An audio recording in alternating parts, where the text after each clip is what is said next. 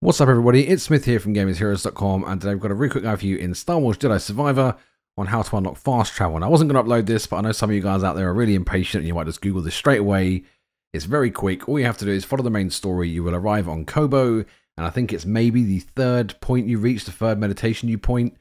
Once you interact with it, it then unlocks fast travel. Now, the fast travel mechanic is a bit annoying in this game. It works really well for the early stages, but later on when you're backtracking a lot, it's a bit frustrating. You can only fast travel from a meditation point you've discovered to another one you've discovered. So if you get lost in a cave or something somewhere, you can't fast travel out. You have to find another meditation point. Hey guys, nice and quick, nice and easy. Get what you need and get back to the game. If we helped you out today, do like and subscribe. I do appreciate it. And I'll see you in the next one. Take care now.